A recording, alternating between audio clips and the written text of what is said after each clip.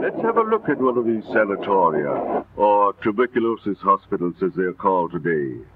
Real hospitals for the tuberculous, and not merely resting places.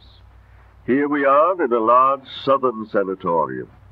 This one has beds for 500 patients. Altogether, there are now 90,000 such beds available. Rest and more rest, as Trudeau discovered when he himself took the cure as a young doctor. Yes, and good food. Nowadays, doctors don't stuff patients with more milk and eggs than they can digest. Just good, well-balanced meals, enough to gain weight on. Smell those delicious loaves. New ways of resting the lung have been developed. This patient is getting pneumothorax treatment. Air is let into the chest cavity, and that rests the lung so that it can heal. When the diseased lung is fully healed, it is allowed to expand again. A lifesaver for many. Each patient is helped to find his place in the workaday world when he leaves the sanatorium. Here's a class in typewriting. In this sanatorium, as in many others, children of tuberculous parents who cannot be properly protected otherwise are cared for in the special department of the sanatorium. Waverly Hills, a name now infamous among paranormal researchers, enthusiasts, and more than likely even casual onlookers alike. Waverly was a tuberculosis sanatorium built on the outskirts of Louisville in the early 20th century as a coping mechanism to an epidemic that was tearing through the United States and the state of Kentucky. In modern times, it's fallen to ruin, but found a new form of fame by taking a seat as allegedly being one of the most haunted locations in America. But does the history match up with the hype of the endless cable TV specials and spin-off B-movie horrors influenced by the skeletal ruin? Today, we dig into the history of the sanatorium and discover at least some of the realities of Waverly Hills. This is Dark Histories, where the facts are worse than fiction. Hello and welcome to Dark Histories. I'm Ben. This is Season 3, Episode 7, I believe. And today we're going to be looking at Waverly Hills, which has been a massively requested episode since pretty much day one of the podcast. And I pretty much always put it off because my knowledge of Waverly was always basically bad ghost hunting shows. And so I was sort of not really into it. I was, because I used to watch a lot of those, well, I still do watch a lot of those bad ghost hunting shows, but it felt like I couldn't offer anything or bring anything different or, you know, from a dark histories kind of angle. But I've sort of sat down and had to think about how I could do it and make it work. And I finally feel like I've achieved that. So yeah, today we're going to be doing Waverly Hills. Before we start, as always, I just want to give a thank you to all of the patrons and the new patrons who, in no small part, go a long way to make this show doable. You know, so thanks for giving me the opportunity to keep making the show for everyone. So we got new patrons. We got Jess, we got Hayley, we got Susie, and another Susie. We got Thomas, Amy, Lauren, Virginia, Brad, Jason, Susan. So almost to Susie. So thanks very much to all of you new patrons. Welcome aboard. Thank you so much for your support. It's really kind. Also got a donation on coffee this week from Courier. So thank you very much, Courier. That's pretty much covered one of my historical newspaper subscriptions for the month. So thanks very much. Okay, let's get this story started. This is Waverly Hills, the history and the haunting. Responsible for over 1.6 million deaths in 2017 alone, it has infected billions over its 70,000-year life, killing ancient Egyptian kings, described in the Bible and written of profusely by ancient Greeks and Romans. Known as phthisis, the white plague and consumption, so named for the disease's propensity to consume the victim, causing huge weight loss. Tuberculosis has killed more than any other infectious disease and more than HIV, influenza, Black Death and the bubonic plague combined. Historically, victims had less than a 50% survival rate, and many household names, including Lord Byron, George Orwell, Paul Gauguin, Frederick Chopin, and Eleanor Roosevelt, have all fallen victim. Savagely infectious, 1 in 3 persons coming into contact with a sufferer were likely to contract the disease themselves. In the early 19th through to the mid-20th century, tuberculosis was a common killer in the United States, and Kentucky routinely led the charts for the disease's high death rate. It launched into its epidemic state during the Industrial Revolution, with the vast emigration and movement of people who grouped tightly together in new cities, all with the poor understanding of infectious diseases. Several generations of one family might huddle in under one roof, making conditions in these industrial cities cramped, which, coupled with their lack of proper sanitation, became a menagerie of disease. Tuberculosis was a slow, steady killer, eating away at a victim over a prolonged period. Symptoms were not always easy to spot at first, with a general feeling of being under the weather a poor descriptor for catching a disease in its early life. It would develop, over time, into a cough, low-grade fever and weight loss. Chest pains, throat ulcers, coughing up blood and pale skin would follow, eventually leading to the victim's infected tissue dissolving as the disease slowly ate away holes in the lungs, a common form of tuberculosis, making it difficult to breathe or talk. The doctors named it the graveyard coughs. For those 50% that were lucky enough to survive, relapse after a brief remission was commonplace. One of the most common and well-known symptoms of tuberculosis is coughing up blood after the disease infected the lungs, but it was also possible for it to affect the central nervous system and brain, sending the sufferer into a state of poor mental stability and straight off to the insane asylums with all their 19th century creature comforts. In Victorian Britain, it was responsible for 1 in 4 deaths, and in the United States, it's estimated to be closer to 1 in 2 deaths. Though with no adequate way of recording deaths available at the time, some have estimated it as high as 80%. It spread through the population as quickly as it would spread through the body of the sufferer, leaving behind little but decay.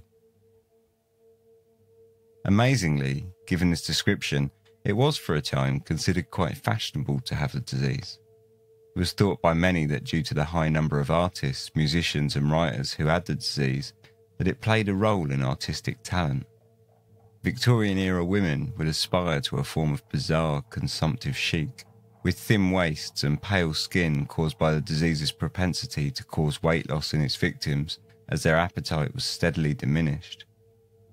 The constant low-grade fevers it caused would redden the cheeks and lips, and with attitudes not so entirely different to today, these were all traits which were pushed onto women as attractive to emulate.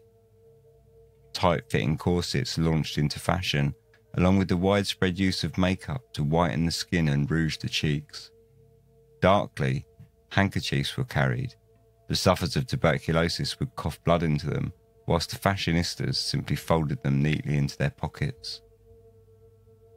As understanding of the disease and the way in which transmitted diseases were carried generally, many of the fashions changed to accommodate, and by the 1880s, as strides were made in this understanding, long skirts became seen as a neat way to collect filth and disease from the street.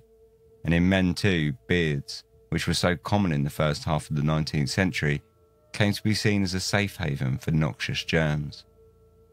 Before this time, bad smells, bad spirits, open sewers, hereditary traits, rich diet or lazy attitudes were all at one time or other blamed for the spread of tuberculosis. The discovery of airborne transmission may have been a breakthrough, but it had an effect on more than just the fashions of the day. Public health warnings were issued and laws written up that commanded tuberculosis sufferers to report their condition to local health officials, with their names being made public knowledge. Landlords refused to rent to the victims, and beauty parlours, barber shops and health spas refused to serve them on the grounds that they were too infectious. This, in turn, led only to a sharp about-face in public flaunting of the disease, and rather than the icon of high fashion it once was, it now made the disease a dark secret, leading to sufferers holding back the truth about their infection until it was far too late for doctors to do anything about it to help them. In truth, even if the sufferer did admit to the disease, doctors could do little to aid them. The most common treatment was rest, relaxation and fresh air, away from the pollution of the cities.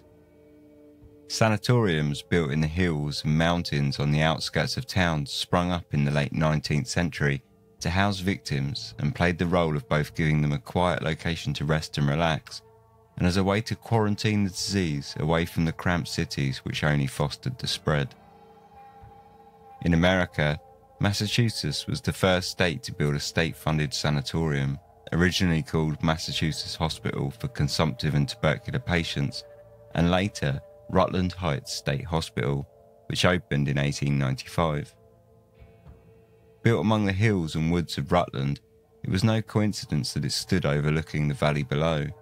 Since the 1840s, experiments in using fresh air as a treatment for illness had been commonplace, from the casual suggestions of seaside breaks to seeking more extreme sources of clean air, such as the treatment proposed by Louisville physician Dr. John Croghan, who opened up a cave on his property to a select group of tuberculosis sufferers, offering them the chance to live underground full-time for 1 year.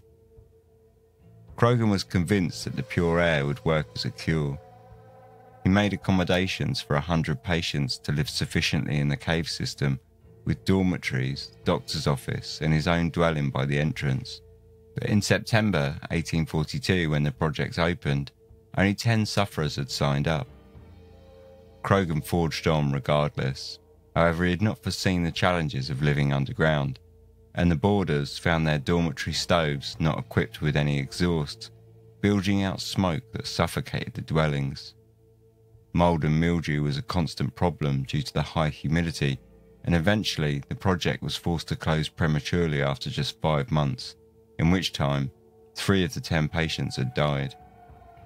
Dr. Charles Wright, another Louisville physician, said of the patients after a visit to the caves, "Those patients who remained in the cave presented a frightening appearance.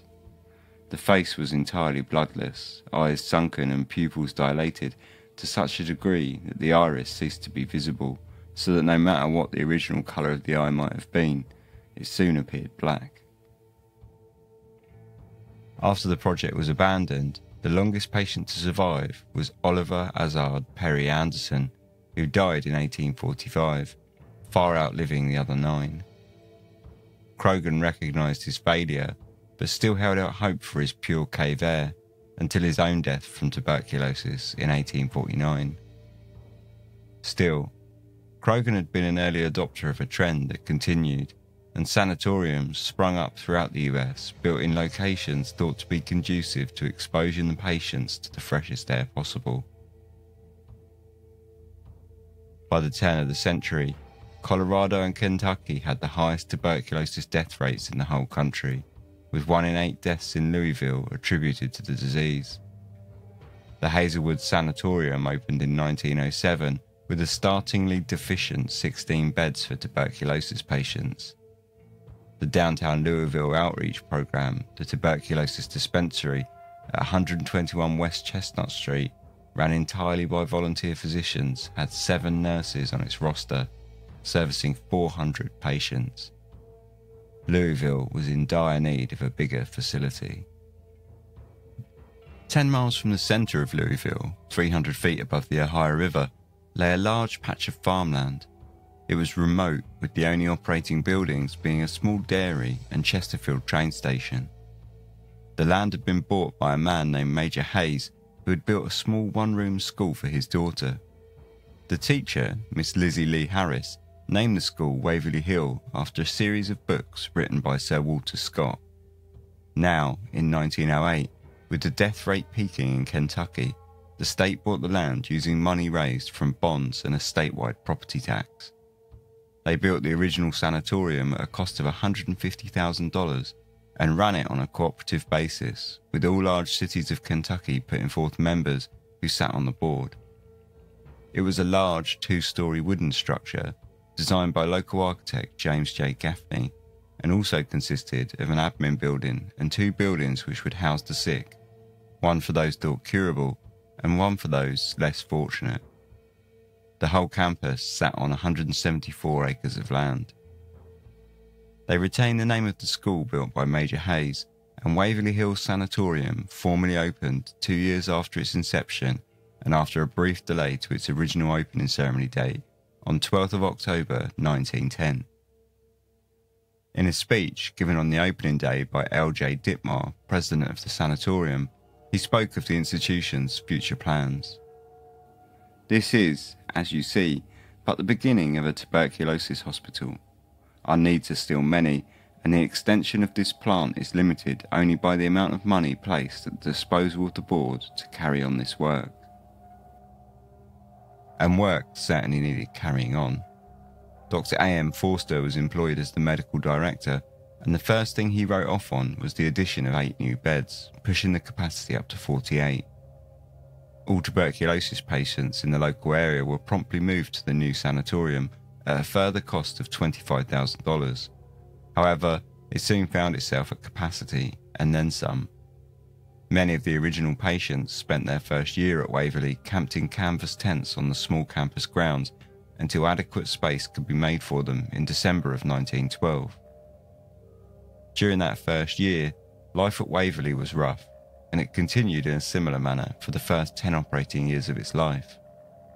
A.H. Bowman, president of the Jefferson County Board of Tuberculosis Hospitals, said of Waverly, "There is not room to isolate patients, and in fact, the building is so crowded that we have no place for patients to die. Patients are crowded together in an insanitary, inhuman manner because of the lack of room." After much politicking in the local community, expansion was greenlit and the space for a further 435 patients was made with large building projects, funded by the taxpayers and in local bonds, at a cost of $750,000 to Louisville residents and $300,000 to Jefferson County. By 1923, a further 200 staff, 80 acres of land, and another 100 beds had been added to the by now sprawling campus that offered stays at the hospital free for long-term residents of those cities whose residents had contributed to its building and expansion. The largest building was finished in 1926, standing 5 stories high, boasting fire-resistant fittings, which was a new concept at the time, a cinema, kitchen, solarium, several laundries, a dentist, library and bakery. Each bed had its own telephone, electric light and bell signal. It also boasted modern treatment rooms and surgeries. It now also, finally, had space for the treatment of the black community. Given that tuberculosis was such a readily spread disease, nurses and physicians were employed who had already had in the past, or even were current sufferers of tuberculosis themselves. The staff lived on the campus grounds, meaning that many were either endangering themselves, or in the very least, placing themselves in the direct firing line of the disease in order to help others, a fact that is often overlooked in modern-day retrospectives on large tuberculosis institutions. Treatment at Waverly was varied, though the bulk was simple rest and relaxation. This would go further than you might think for rest, however, with patients being denied almost every form of entertainment with nothing to do but lay in bed and sleep. This stretched to books and even food, which would be scaled down to only those that were deemed bland and boring enough as to not overexcite a patient. That said, nutrition played a big role in the treatment at Waverly, with patients being fed 3 meals per day despite suffering from severe lack of appetite brought on through the tuberculosis. Fresh air was seen as one of the other predominant forms of treatment, and many areas of the hospital were built with large window frames containing only mesh rather than panes to allow the fresh air to circulate. There were also large porch areas, all open air, 24/7, 365 days of the year. Patients were often wheeled out in their beds to lay in the porch areas no matter the weather or season. Fortunately, blankets were not in short supply at Waverly, so patients could be wrapped in several layers of blankets, lying on newly invented electric blankets to keep them warm whilst they lay in these open-air porches in the depths of winter. This often had the secondary effect of exposing the patients to the sunlight, another common form of treatment. Waverly was home to several solariums on the first, third and fourth floors, as well as sun lamps that could be clipped to a bed's headboard, exposing the patient to UV light for between 3 and 30 minutes. The sun lamps were most often used for treating patients with tuberculosis in their joints, skin, bones and eyes. On the more surgical end of the spectrum, Waverly had several methods of treatment they regularly performed, ranging from the minor, such as cupping, a common treatment still used on a fairly large scale today, to the more extreme, last resort surgeries like pneumonectomies, a procedure which removed the patient's entire lung, and thoracoplasty, where patients' ribs were removed 3 at a time to remove the pressure from the chest cavity. Only around 5% of patients survived a thoracoplasty surgery, and it was only used in cases that were considered to be worth trying such last-ditch efforts, as they would leave the few survivors disfigured, and even a positive outcome did little but extend the patient's life for a short period, leaving many to find it not worthwhile. In between these extremes, there were numerous other surgeries performed at Waverly, such as a pleurectomy, whereby only the diseased sections of a patient's lungs were removed, and avulsions, a process that artificially paralyses a patient's diaphragm, making breathing shallow and difficult, but deemed as a solid way to allow the lungs to recover with less stress and movement. All of these procedures took part in either the major or minor surgeries, of which Waverly had both. On the non-invasive end, treatments at Waverly could often simply test a patient's susceptibility to sheer boredom. Patients were made to lie in certain positions for hours upon hours, sometimes strapped to the bed or lying flat on their backs with weighted bags on their chests to stop the lungs from moving excessive amounts. With all stimuli removed so as to not encourage overexcitement, there was nothing for these patients to do but stare at the ceiling. With no outpatient program, the average stay for a patient at Waverly was 444 days, and so there did have to be some things for them to do, or at least for those deemed far enough along in their recovery. And the sanatorium did provide a range of work and education programs, from literature to basket weaving. Occupational therapy rooms ran workshops making brooms, tablecloths, baby clothes and other small items, which were often sold to the public on open days. There were woodworking lessons, along with leather cutting, toy making, bookbinding and dressmaking workshops, all with an aim to teach the patient a skill they might be able to utilise in the real world once their stay at the sanatorium came to an end.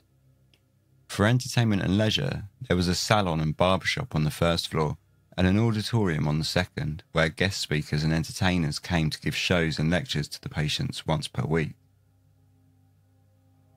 And so life continued more or less in this vein for several decades. Upon its opening, it was a state-of-the-art facility for a disease which was rampaging through the nation, dominant in Kentucky. But by the 1960s, once a cure for tuberculosis had been found, the hospital found itself facing obsolescence.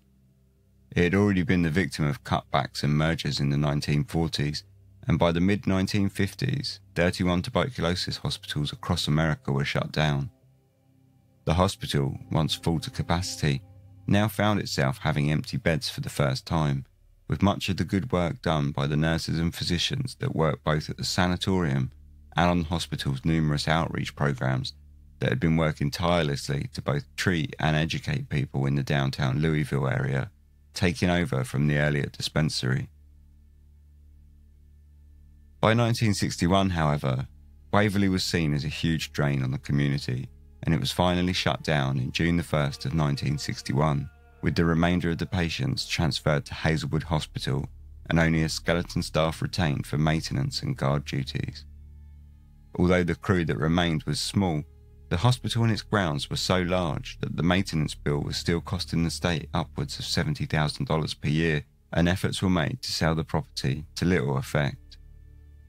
The great problem we have is that the thing is so cockeyed big we can't get rid of it, said Dr. Stuart Graves Jr., the head of the Health and Welfare Council of Waverly Hills Committee. There was some interest though. After all, the hospital sat on a large swath of land that was valuable in its own right, but most deals fell through due to the renovation costs becoming far too prohibitive once the options were explored by prospective buyers. In 1962, the Negro Ward, one of the older buildings on the grounds, was bought by the state of Kentucky and leased to the Kentucky Geriatric Foundation for the creation of a hospice for the elderly. The hospital's name was changed to Woodhaven Medical Services, rooms were painted in bright pastels, and handrails were added, with the total cost of renovations capping out at $312,000. It opened its doors to the public in October of 1962 with 200 patients, 25 doctors, a psychiatrist and 22 nurses. The rest of the land was later sold off, including 273 acres for the purpose of creating a state park, which opened in June 1966. Under the name Woodhaven, life at Waverly was not quite as state-of-the-art as it had been during its earlier days as a tuberculosis hospital. It took patients over the age of 62 upon its opening. However, later it would lower the age limit to 18, taking in mentally handicapped adults of all ages. It was a severe strain, however, to keep the old building in line with modern standards, and it suffered from overcrowding and stories of neglect by the staff towards patients. In August of 1980, an elderly patient named Claude Lefter, who was confined to a wheelchair, fell from a 5-feet drop from a hallway onto a loading dock below, dying in the accident.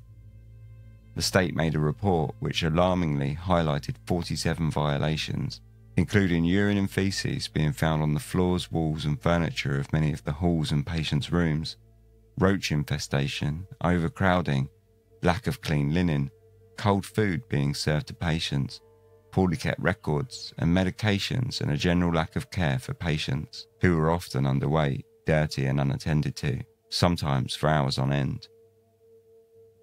Harsh penalties were drawn up, and the owners were given an unfeasibly short amount of time to clean their act up. In September for the same year, it was closed down, with the remaining patients transferred. Waverley's days as a functioning institution were over. In 1983, it was auctioned, and the land split up for various commercial projects, including a retirement community and a prison, both of which fell through either due to financial difficulties or local protest. One of the more audacious plans was proposed by Robert Alberhaskey, who bought the property in 1996 in hope of building America's own version of the famous Christ the Redeemer that stands tall overlooking Rio.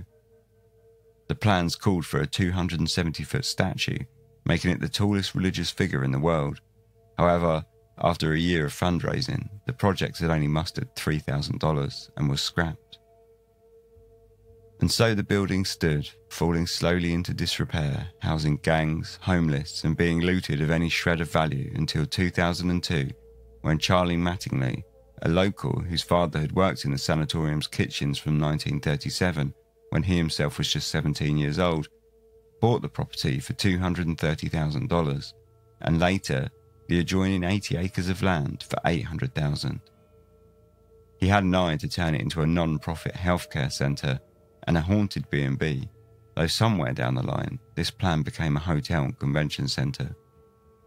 Either way, eye-watering estimates placed the cost between $20 and $45 million in renovations alone. Mattingly and his wife, however, thought the building too beautiful to let fall to decay. I'd heard a rumour it was for sale, and I inquired to a real estate agent who sent me a picture of the building with a wrecking ball next to it. I thought, they can't tear it down. I'd heard stories about it all my life. We're just trying to get it to a point where somebody can come in and say this could be something. We're trying to save a historic building, and we'll do it. Fortunately, for Charlie, he discovered that Waverly had become famous more recently for more than just its history as a tuberculosis hospital. When Mattingly first bought Waverly, his first port of call was just to stop further deterioration to the building due to the weather, along with cleaning up the mess that had been left by years of decay and trespassers. Mattingly soon found out a disconcerting trend among some of the trespassers, not simply at the sanatorium to find shelter, cause trouble or loot. Many were there to hunt ghosts. I wasn't aware of all the paranormal activity when I first got hold of the place. It just came on me. I discovered it myself. As I discovered it, I would run into other people who would tell me similar stories. As Charlie Mattingly was taking video footage of the building to send to contractors and to survey the work that would need doing, he noticed upon playback that there were patches of discoloration on the walls that didn't exist when he went back to check, as well as several shadows, orbs, and various other lighting anomalies. He sent the footage off to a group whom he vaguely calls People, and the birth of the sanatorium as we know it today began. Thanks to his efforts in restoration, inserting new windows, doors, ceiling repairs and wall renovations, the building was made safe to visit, and it has since been featured on numerous TV shows, made into films, radio plays and books, all focusing on the strange phenomena that Mattingly stumbled upon. Today, people have visited in the thousands in hopes of seeing the ghostly goings-on at Waverly for themselves. So what exactly is it that draws them in? When approaching the paranormal aspect of Waverly, the big question is, what came first? In a bizarre chicken and egg scenario, we're forced to ask, did the ghosts come to Waverly before Charlie Mattingly, or did Charlie Mattingly introduce the ghosts at Waverly? Some tales can be confirmed, whilst others can be roundly debunked, but many lay in the territory of local lore and legend. At least, that's how Mattingly would have it believed.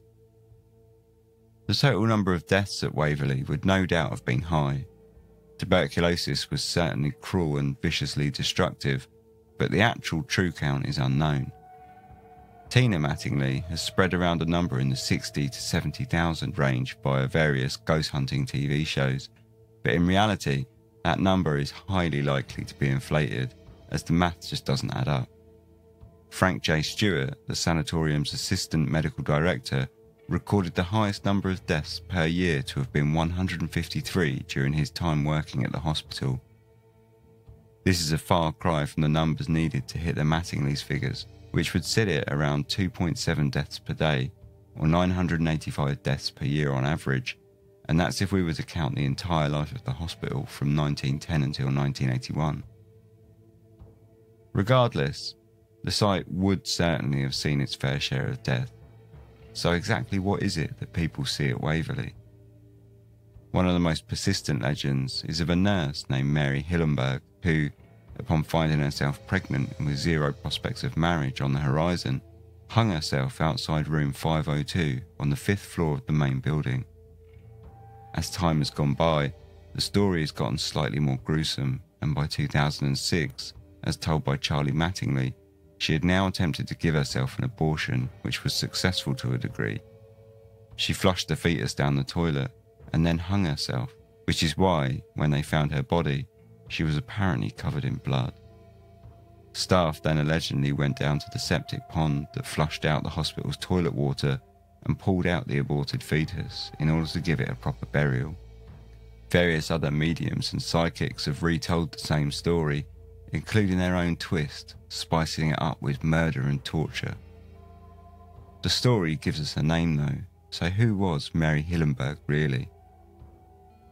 This whole affair apparently took place in the 1930s, or perhaps, as told by some, in 1928. Maybe the stories confused those of another nurse who threw herself off the roof in 1932. Either way, both tales of suicidal nurses placed them on the 5th floor due to the vicinity of the nurses' station. The big problems with both stories are numerous, however. Firstly, the nurses' station was situated on the 1st floor rather than the 5th, and I could find no records of either deaths in any of the Kentucky papers for the periods between 1928 to 1939, and there are no death records for women with the surname Hillenberg before 1964, and of the two that did die between 1964 and 2000, neither were named Mary. Proponents of the story believe that it was kept a secret, covered up to protect the hospital, and most of the earliest accounts point to a local family named Thornberry who worked at the hospital spanning generations for the story's origins. One of the Thornberry family allegedly found the body and saw the nurse hanging for himself, and so the truth of it all lies only in verbal lore passed down through generations. One of the rumours surrounding Waverly that does have a solid footing on the side of truth is the death tunnel, so named because staff used it to transport bodies from the hospital to awaiting hearses for them to be taken to funerals or collected by families. At 500 feet long and sloping downwards at a 30-degree angle, the tunnel remains open today. The death tunnel actually started life as a way to transport coal from the train tracks below, up the hill to the hospital. As time went on, workers used it as a more efficient way to carry goods up to the hospital, and eventually, it actually did find its more macabre use, which has given it its moniker of death tunnel or body chute. In order to transport the bodies out of the hospital in a more discreet way, staff would lower bodies onto a gurney tied to a system of pulleys to the bottom of the hill for their transport away from the hospital. Most of the other ghosts of Waverly are impossible to verify or deny due to their circumstantial nature, but include shadow people often seen throughout the building. Every time I went in there to do work, it was just like someone was looking over my shoulder. I used to jump up because I thought a homeless person or a trespasser was walking through the building, but when I would go to run after the person or investigate that I thought I saw, they would just disappear. Existing throughout the hospital, at a range of sizes, the smallest of these shadows people resemble children, and they stalk through the corridors, barely visible in the dark. But they have been noted to surround people silently as they walk the corridors. There is a man in white who appears to have a poor temperament and is most often seen hanging around the minor treatment room, leading most to speculate he was a surgeon or doctor. And then you have Timmy. Usually, we'll leave a ball laying around on the 3rd floor, and as we go through, we'll note what room or where on the floor it's at, and then when we come back, we'll see if the ball has been moved. Just about like clockwork, the ball is always in a different place. We can't always confirm that someone didn't move it or the wind didn't blow it, but it's kind of odd that every now and then the ball will move on its own. It doesn't happen all the time. Most of the time you'll just look at it, and it won't do anything. But the few times it does move, it's very unnerving. You'll say, "Okay Timmy, throw us the ball," or "kick us the ball," and it doesn't move very much. It just sits there and it just sits there, and then this one time, it just might turn over once or twice. Timmy also has a friend named Mary, the spirit of a young girl who apparently enjoys playing hide and seek with tourists and ghost tours as they walk through the 3rd floor halls. Mike Flickner, a guide at Waverly Hills, said he's been convinced for years of the place's haunted nature. "I've locked doors before and watched them unlock themselves and open up.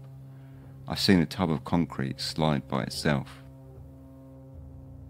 Whilst it should be irrelevant, the building itself certainly looks the part of a classic haunted building, its dilapidated walls scratching out into the grey skies above, its corridors vast, winding and full of history that most would rather not know.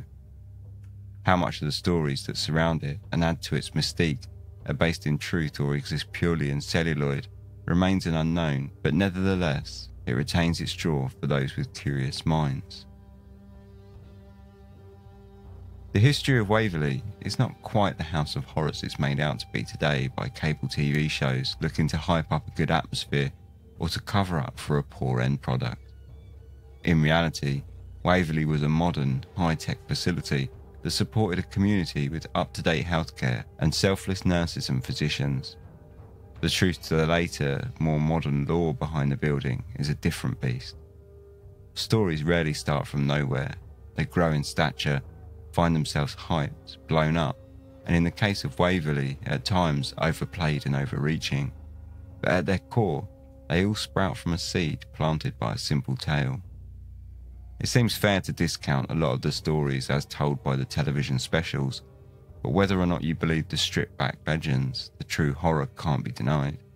That no matter the state of the institution, there is much to fear of being strapped to a hospital bed, staring at the ceiling with weights stacked on your chest, barely able to breathe, whilst waiting to die to a disease that held no prejudice, transferred invisibly through the air, and infected at an alarming rate. When Charlie Mattingly found out the vast sums of money it would cost to renovate the hospital, he was quoted as saying, "I knew the only way I could ever restore this old building was to make it famous." Stage 1 complete.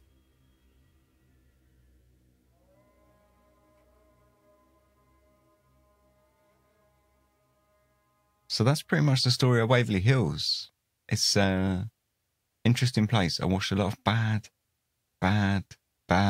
ghost hunting TV shows for this episode, but there are much worse ways to do research, so that was all right. We're back to talk a little bit about it after these short ad breaks. As mentioned at the start of the show, Dark Histories is an official affiliate with Audible, which is really great.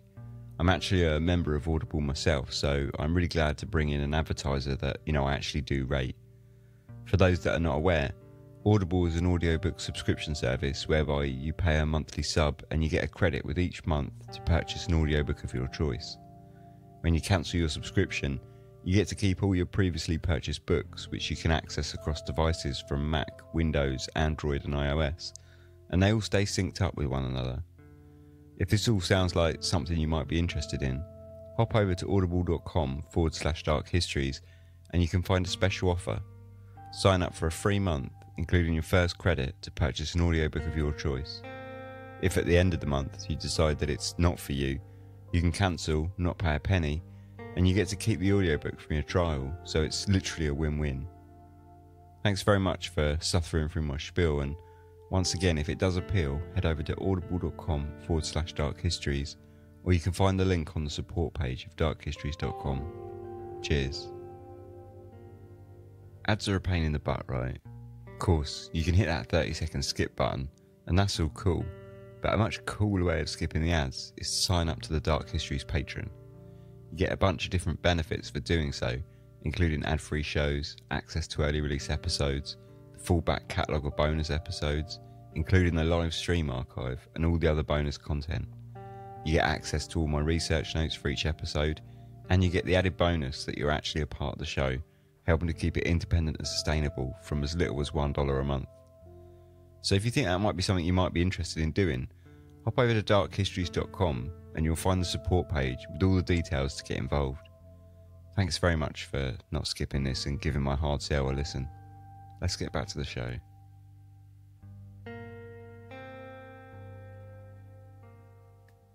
Welcome back. Waverly Hills, interesting place. It's like I say, I watched a lot of terrible ghost hunting series, which were so bad. I mean, I don't think I can cite a single source for information that I actually received. In fact, in a way, it was sort of not really like research and much more like me just sacking off my real research to watch something ridiculous for a bit. So, like I say, there were much worse ways to do research. But in a way, it was good to watch them because it reinforced what I wanted to do with this episode, which was talk about the ghosts a bit and sort of entertain the idea, but really focus on the history of the building because, there are a lot of shows and podcasts, TV shows, YouTube videos, all sorts that cover, the haunted stuff. And that's the fun stuff, really, I guess. But I thought, is there really that many that have really kind of gone into a little more detail on the history, which is, to be honest, I find just as, in fact, if not more terrifying than the ghosts in a lot of ways. I mean, tuberculosis just sounded horrible. As someone who suffers anxiety, reading up about tuberculosis, I don't recommend it. It's absolutely savage.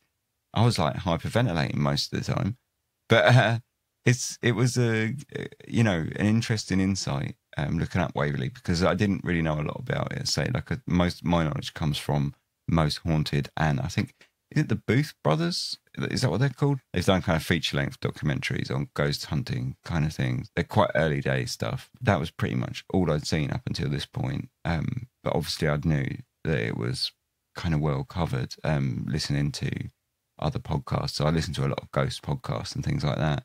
But yeah, what surprised me, I think, most of all, was discovering that Waverly was actually quite a positive place.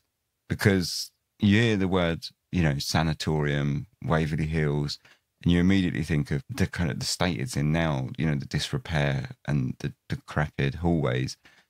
And you get you sort of meld together all sorts of sanatoriums and asylums and sanitariums from the Victorian period, and they all kind of smash into one.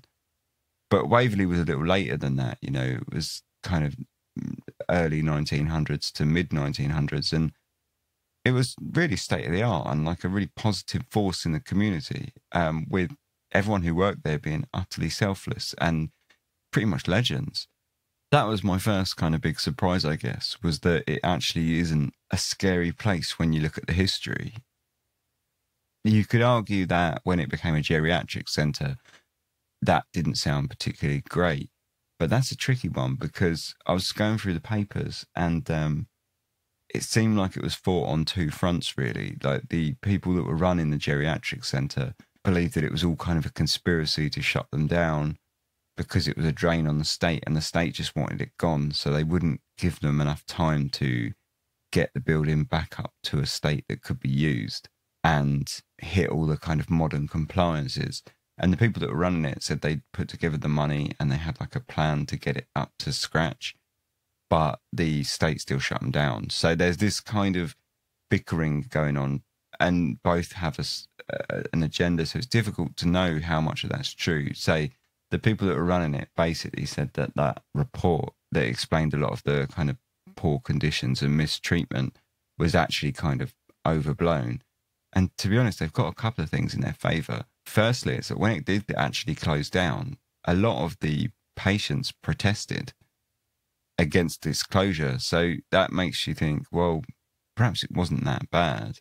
And the state certainly wanted to close it down. So, it does make you wonder how bad it actually was.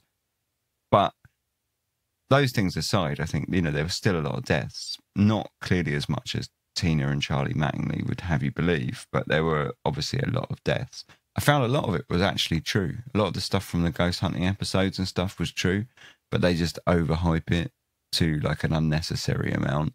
It's all sort of overblown and overhyped, basically. But a lot of it had like a foot in truth. But for example, things like the death rate was totally overblown. But there was still a lot of deaths there. So that's at the end of the day, that's kind of what annoys me about these shows, and why I wanted to do my episode on Waverley's being more sort of based in fact, is that you don't need to say that there were 70,000 deaths there, because there were obviously a lot. The physician who was running it said that for a number of years, 153 deaths were the maximum. That's still a lot of deaths, that's still one every other day pretty much, or, near or there or thereabouts. So that's still a lot of deaths. You don't need to overhype this number. You can just give a real figure and say, this is how many people died here. You don't have to hype it in that way. I suppose, the bigger the number makes it more haunted or something. I don't know. But still, I found, say, a lot of it was just overhyped, but had a foot in truth. So to talk about the kind of the truth of the ghosts and such, that was an interesting one. Clearly, this Mary Hillenberg it didn't exist. I personally can see no reason for the hospital trying to cover up her suicide. Back in 1928, Waverley was still on solid footing, really. It was still doing a lot of good work in the community. It hadn't kind of slipped to that stage where it was a drain. So there was, I don't think it would have marred Waverley as heavily as this story obviously wants to pretend it would have. And that's why it would have been covered up like a big conspiracy. So I don't really believe that. But, names can get confused, things can get lost. So I didn't find any reports of it in any newspaper, but perhaps it wasn't reported on. It's just that simple. Waverley, to be honest, wasn't in the papers as much as or at least as much as I thought it would be. It was often in the papers, but often only in small stories. So, it could have gone by the wayside. And that said, I always find with ghost stuff, it's always strange that why these places have to be kind of tragic places where lots of people died anyway. Why can't they be like, a ghost is just as likely to be in the modern setting than a decrepit old building. I suppose it's just the mystique and the kind of vibe. I think a lot of people are going to think that this episode is highly skeptical. And to a degree it is. But I always maintain that I do believe in the possibility of ghosts and stuff. And I obviously I love the idea that they might be real. But I suppose as a kind of lowercase s skeptic, all I ever want to do with Dark Histories when we talk about kind of the paranormal and such is get rid of all the tosh and nonsense, because that does nothing to aid in finding the truth, you know. And if the truth is slightly more boring than the reality, then so be it. But at least we've gotten rid of the tosh, and now we can look at it realistically and see, you know, okay, these people saw ghosts and all the rest of it, without having to overhype it and have some guy with an orange face who looks totally like a bro. I can't remember what, I think it was Ghost Hunters it was called. God, that guy who presents that.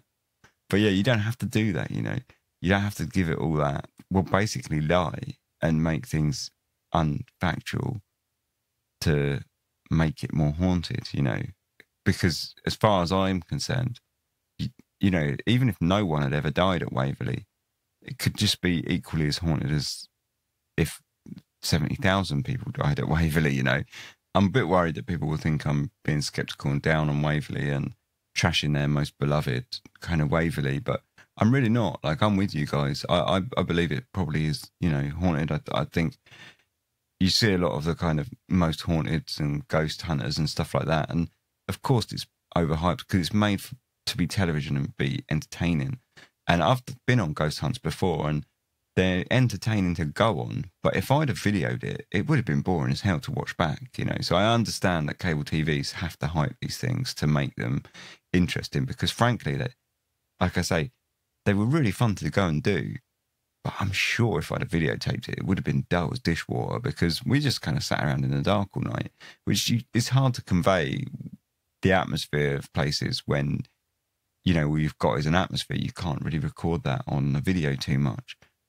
So, or at least it's not obvious for a 20-minute program, you know. So I do get why they do it, but I wanted Dark Histories to be more about the facts, really. And to be honest, I find them just as terrifying. So yeah, do I believe that it's haunted? Yeah, fully. I think Charlie Mattingly has obviously overdone it a little. Or not overdone it. I mean, he's done a perfect job, really. But I think he's obviously overhyped it. That the quote I thought was incredibly telling when he said, I knew the only way I could ever restore this old building was to make it famous. He's certainly done that. I mean, they've done the right number on it. As someone who listens to a lot of paranormal podcasts, he's certainly kind of nailed his PR for that. You know, he did the rounds just like as if he was selling a book. You know, you see when people release a book, they'll do the rounds on all the usual suspects. You know, he went and did all of that stuff in like the kind of early 2000s. A lot of them are still online and you can still listen to them. And, you know, he really kind of hyped up the idea of it being haunted and open to all. And, you know, only $100 a night per person. You can come and search. You know, he really played the heavy sell on it and sold it. Sold it heavily, basically. But I still, despite all of that stuff, I think, you know, I'm always open to the idea that ghosts might be there.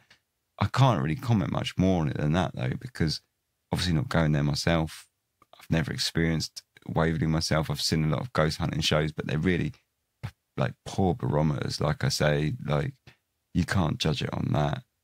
So, yeah, I mean, I'm kind of left to say I'm kind of not on the fence on it. I think if it probably is a haunted place, but I've got nothing to base that on other than the fact that I kind of want it to be, really.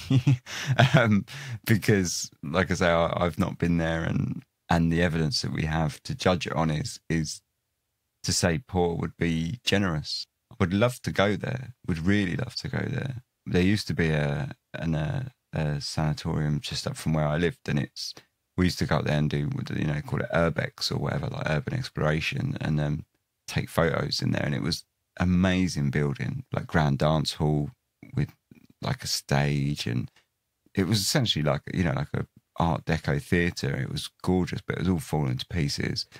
And then at the same time, you would sort of walk into a room that was a salon that had been abandoned pretty much. And it was almost like Chernobyl, with like pieces of salon equipment just sort of rotting in the middle of the floor that were, you know, it would have cost millions, but they were closed down so quickly that they were more or less abandoned. And it was a beautiful building and terrifying to go there as well. So I'd love to go to Waverly for sure, 100%. And I, as much as I hate all of the hard sell and the kind of promotion efforts and the kind of cheesy ghost hunting programs and whatnot, I get what Charlie Matley's trying to do, and I kind of support it in a way. You know, like, it's good to save these old buildings that were often really beautiful, and like he says, a lot of his reason for wanting to save it was just that it did so much good to the community that he wants it to continue giving to the community. Although he has changed his tune there a little bit, because he started off wanting it to be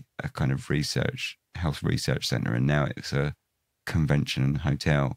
I hope he still sticks with the idea of giving back to the community, because one of the things with Waverly that again surprised me was how it was kind of communally built, you know, based on bonds and tax money and all the rest, and it kind of gave back to the community, and it'd be nice to keep it going in this beautiful old building. So I kind of support him, and I hope he does get it back. And I think, you know, I suppose if you've got to overhype things and oversell them to bad cable TV shows, I mean, 45 million to renovate it, that's a tough call. So yeah, that's Waverly. And say it was really heavily requested. So I'm a little bit concerned that I've let you guys down on it a little bit, because I think possibly a lot of people were hoping that I'd kind of talk about the creepy ghosts a lot and things like that. But really, that's already out there. You know, I wanted to do something a little different. So I hope you still found enjoyment in it, and found enjoyment in kind of the history of the place rather than the ghosts, because it all goes hand in hand, really, you know. But yeah, that was that. Thanks very much for listening. This weekend, obviously no live stream because it was the episode. Next weekend, we will be having a live stream. We'll probably be talking about Waverly, but I would like to talk more about like the ghosts and stuff. Probably on the live stream. We'll talk a little bit about the history, but mostly we're talking about like the actual haunting stuff on the live stream, and kind of possibly, you know, bringing some other sanatoriums. Obviously all are welcome to come on. The live streams are free for all, for everyone. So yeah, if you fancy coming on, go for it. I'll post stuff on that on our social media when it gets there.